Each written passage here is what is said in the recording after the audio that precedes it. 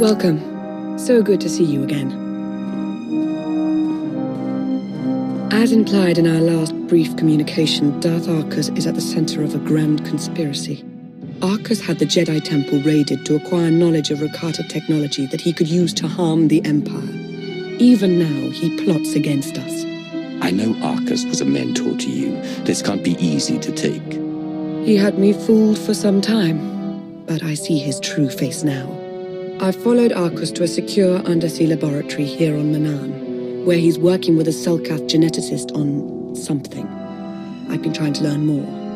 I've also discovered that Colonel Darroch secured passage to the same laboratory. He was behind the Republic's raid on Korriban.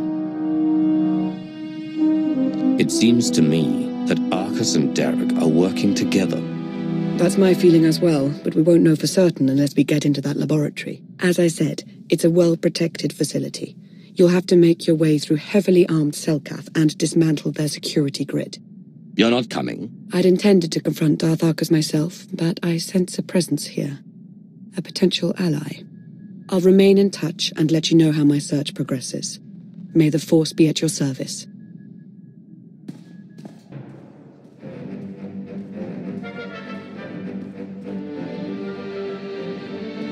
Then we are agreed.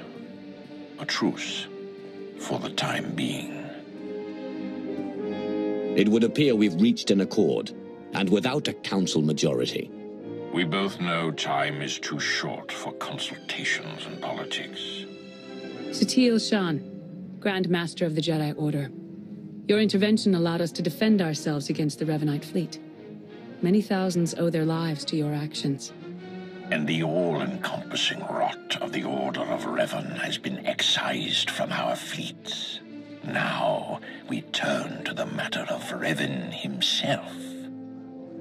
My agent here has discovered that Revan's on the fourth moon of Yavin, where he believes the last spark of the Sith Emperor resides. Revan intends to return the Emperor from the brink of death, so he may finally be destroyed. I take no issue with the Emperor's demise. He no longer holds any power over us. Agreed, but there's more to it than that.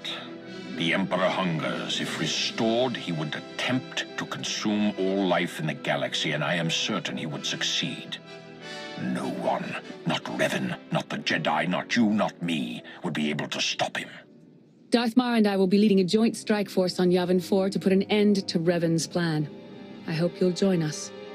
As do I, for the Empire and for the galaxy.